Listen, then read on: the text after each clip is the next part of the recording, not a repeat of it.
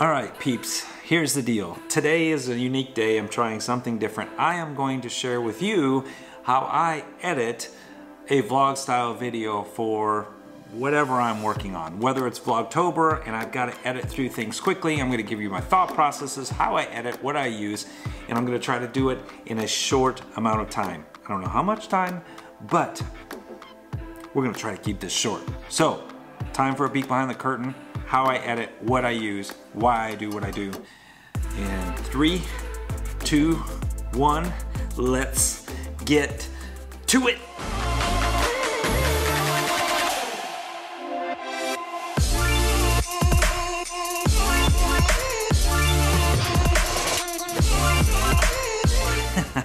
All right, so I don't know if I'm doing this right. I am actually recording myself as I do a screen recording, and I'm going to walk you through exactly what I'm doing and why I'm doing it. So let's just dive in real quick. I use Final Cut Pro. I am an Apple user, so therefore if you don't know how to use Final Cut Pro, you're going to watch a lot of YouTube videos to get caught up, because that's exactly what I did, and I think anyone can do this. So we're going to dive right in real quick. I'm going to show you a wood rot video that I'm doing for my brand KC Lifestyle, which is a real estate company here that I'm working with. I'm a realtor in Kansas City. I also do videos for other brands as well in different unique things. So let's just dive into how I am doing my Vlogtobers, how I'm doing my brands. Here we go. Final Cut Pro, and as you can see, I just started a simple file right here, and it's gonna say wood rot, wood video. And I have not started my project. I'm just gonna go up here, I'm gonna hit new, I'm gonna hit project. I shoot everything in an Essence 60p on my Canon M50, and then I actually edit in 24p. This is what I do. Wood rot, just throw that in there real quick. I wanna keep this super short, and as far as the files go, I have them on my desktop, and I just will pull them over, wood rot. So, everything pops right into my files, as you can see. And this is me talking about, in essence, I used to be a wood rot and painting contractor for a number of years, and there was a project that was going on, and I wanted to show how I can do wood rot repair as a real estate agent and how I set myself apart from other real estate agents, but I digress. So everything in this file, as you can see, I shot on 2 different formats. I shot part of the footage on my cell phone because I didn't have a camera with me, and part of it is actually on my Canon M50. So the first thing I do is I, in essence, pull everything over into the file, and I have them listed by dates. Also, what I've done is I've eliminated enough time. The number one thing that you want to do before you really get started, and this is what I do every time, it drives my wife crazy, I go to a website called Epidemic Sound. Epidemic Sound is where you can do licensing for music. The one thing that you have to find and take the time to do is find the appropriate songs. So Epidemic Sound is just something I've been using for over a year now. I actually love it. It's just, I don't know, it's just, when you don't have to sit and worry about where the music's coming from or how it's gonna work, or you know, if you're gonna like it, it just takes a load off.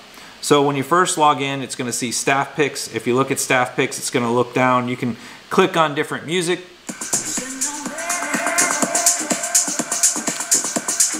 Find the vibes that you want. They actually have sound effects and everything like that. I believe I might have a promo link, and I'll try to put that in the description that you could get a 30-day free promo.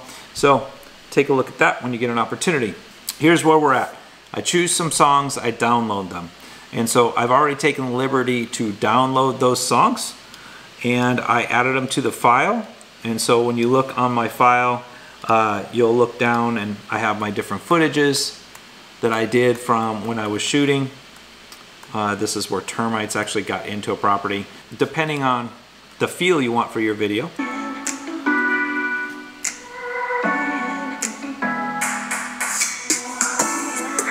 So, I actually like to feel the music as I go through.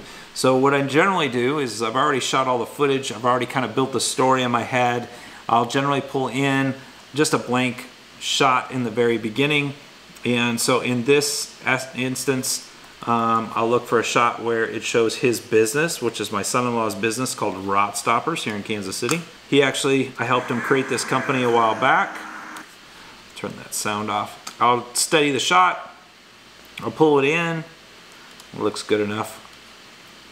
So I'm not going to get super technical here because it is kind of a tutorial on how I come up with the story. So I'll just drag it down. Generally, I'll turn off if I'm going to do my opening shots to music, I'll just set it to video only. I'll look for my B footage shots that I want to use.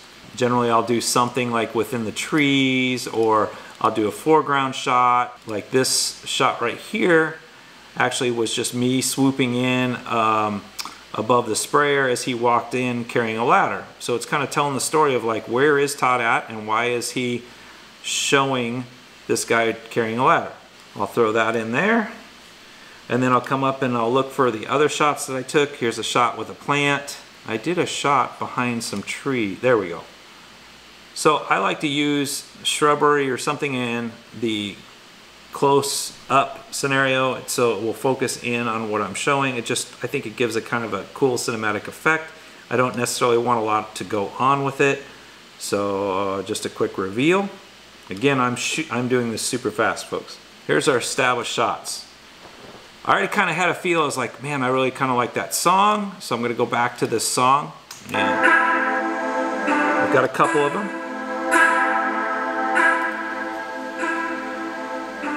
So this song, you can hear, kind of would give me a good switch in between camera angles. You got a nice hard pronounce.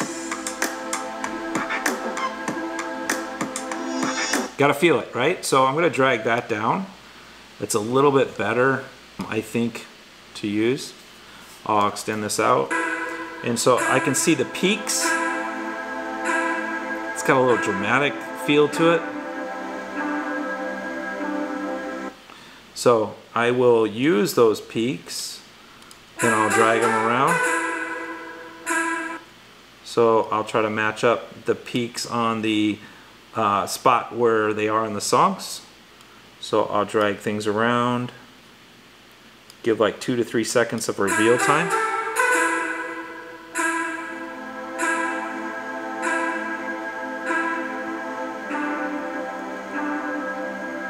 I like the way that feels. Okay, so then I'm going to come back and I'll do this as I build up.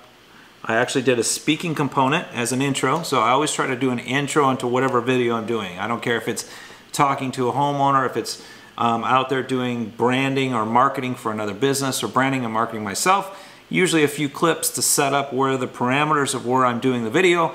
The second part of this video is actually going to be set with me speaking. Now, I'm just going to set this up like super quick. I'm not going to do the whole video, but I will. Let me see where I can find this footage of me talking real quick. I'll scrub through. Oh, man. This is what I shot today as the outro. Here it is. This was actually, this first shot was done on my cell phone. The reason I wanted to use this is I wanted to share with you how you can link in cell phone footage to actually using a Canon M50 or another type footage. So here we are. So this is cell phone footage. I'm gonna just kind of tee it up, bring it down. Oop, sorry about that. I forgot to turn on the sound, so I'll drag it back down in the footage. Today, I've already come out with, I'll throw in a transition here. Today. And I kind of like those transitions that blend, kind of an RGB split. And if you don't know what that is, you can look them up to look for different transitions. I don't have time to explain everything to you. I just have some of these saved. I'll transition down in my volume. Today, I'm donning this wonderful attire that Tyler, my son-in-law's, allowed me to... I'll ramp up the sound as needed so I don't peak too much. Bring back out. That is introductions to the players in the story. I call them players in the story because we are in the story together. So you have Eric, you have myself, you have Tyler. That is Eric. Morning, everybody. So no matter who I'm interviewing, I'm throwing them into the story as well. So they are casting into the story and you're giving a foreground of who they are. Then you're going to share with what the problem of the story is. We are not live. So I'm going to edit out some of this. The laughter. He says, are we live? I'm gonna cut this down a little bit. We are not live, but today we're going to be So now here I go. I'm going to set up the story. There's Tyler. doing a wonderful project. This project happens to be termites, and so a lot of people don't. So I'm going to edit out the and so. I think here's the problem is a lot of us, including myself, we don't always know what to say. So subconsciously we're saying and so. How do you know? So I edit those out. I know this. In my previous life before real estate, I did contractor work. I am a Class A licensed contractor in Johnson County, and this used to be my life for 18 years. So, telling the background, the history. Now we're going to go through, I'm not going to take the time to go through all the edit. I am just going to share with you the story. We have to rebuild complete walls. So today, I'm not doing real estate. I'm helping my son-in-law in his wood rot business fix a problem. So we're going to fix a problem. And I'm a qualified professional. I've done this for 20 years, blah, blah, blah. So I'm going to share with that in that story. So from this point, I will say, let's get to it. You just never know. Let's see. We'll see before and after. So we're going to see before and after. Then from here, I simply will drag in some more B footage. Okay, I'm not going to go through this whole thing. Let me just throw in a couple B footage things. And then I'm going to show you how I do. I'm going to show you how bad this job is, how horrible it is. I'm going to turn off the, I'm going to turn up the music.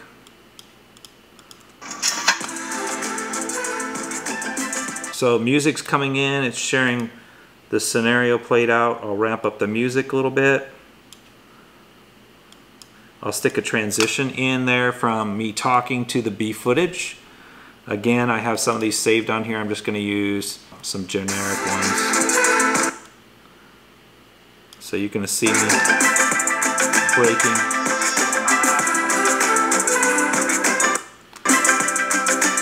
So I'm breaking it apart.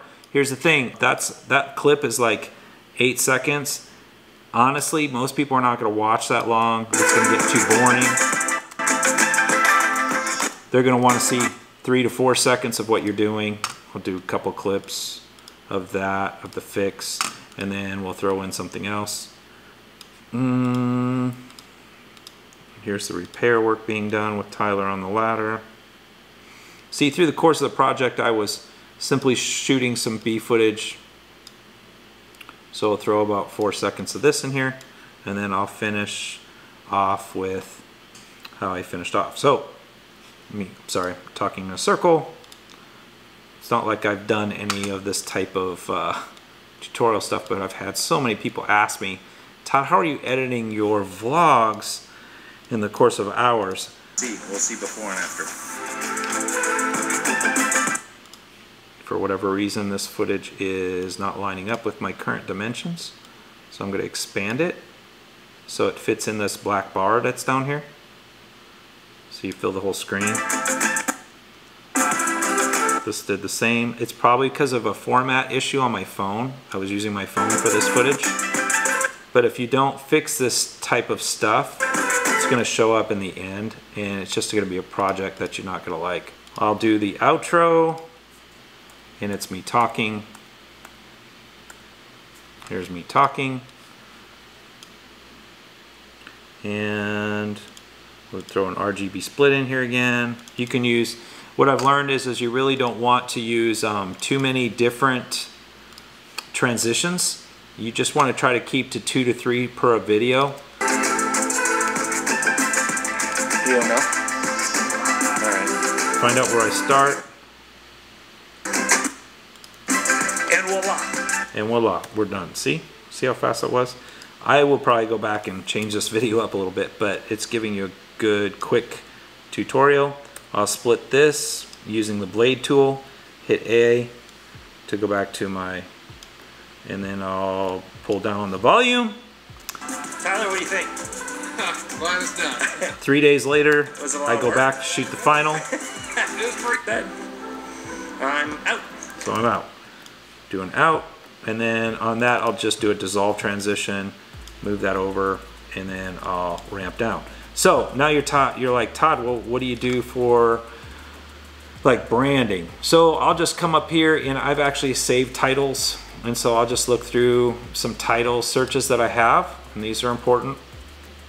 So let's just say I'm gonna choose a, I've got different ones here. Let's just say we'll do this one. I'm just gonna throw it on here for the sake of argument. Go through and wood rot, how to repair, and this other stuff I'll just delete out. Done. I'll click on this, and then from here, if I don't like where it's at, I'll hit transform tool. I can move it around. The music's playing.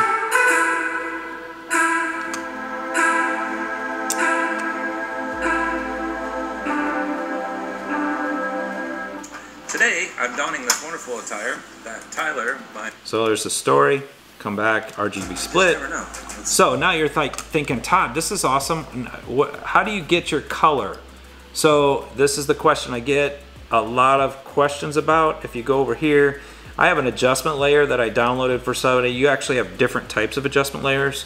This was a downloaded adjustment layer that I got a while back. All this is it allows you to do changes to the whole video, just not changing every component. It's going to change the whole video. So what I do is I put an adjustment layer at the top. I come over here and I go through my effects tab. I use something called MLUT, and if you do a search for MLUT, you're going to find different packages that you can use. I actually downloaded MLUT. I'm using their free package, which, shocker, is actually pretty good. So let's go back here to my footage here. I'll click here and we'll come back to MLUT presets and motion VFX. Again, I'll choose dramatic. What it's gonna do is it's gonna take my skin tones, darken them up a little bit. I generally don't like how much it changes my skin tones. So what I'll do is I'll come down, I'll hit right here, I'll hit shadows, contrast. I might bump the contrast up just a little bit by 0.5. I always take my saturation down a little bit, and then I have the differences. That is Eric. So now I have great color. It's fairly consistent. It isn't completely finished. Eric is going to go inside. He's going to handle all the inside stuff when he's in his wood rot business. So motion VFX is where you're going to find your MLUT. If you do Google search on that, and that's how I end up making a quick tutorial on how I do my videos. It's probably not too quick. It's probably like 15 to 18 minutes, but you just saw me shoot a whole vlog, edit it down, and I'll do another video on how I tell a story and how I craft a story around whatever I'm shooting. I just hate a video that is just out there like we're going to the grocery store or something like that. I like videos that are crafted around a story. I think it gives value to the people watching it. You have a beginning, introduction to the players, a problem, and then an outcome. And that's the way if you watch all of my YouTube videos, they're kind of structured that way, whether it's a travel vlog or whether it's fixing something or an adventure or going on a haunted ghost tour or whatever it's going to be, you're going to see these dynamic introduction to the players of the story, setting up the story, what the problem is, and the resolution, the outcome. That's how I do my videos. This is how I edit my videos. I hope it was of value to you. And again, Epidemic Sound, I can always go into how I create.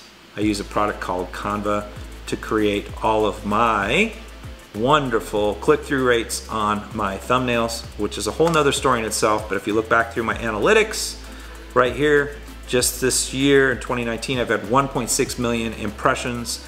53% came from YouTube recommending my content. If you look at 99,000 impressions, I had a click-through rate of 6.3. I had a click-through rate at one point, now this is over 200 and some videos, but at one point my click-through rate was close to 15%. I created some other stuff, and then my watch time minutes was 311,000 watch time minutes. Again, peek behind the curtain, you can actually see a full encompassing thing here. You'll notice that YouTube search is the one recommending most of my content. So That being said, I'm talking forever, but I hope it was of value to you today. And I am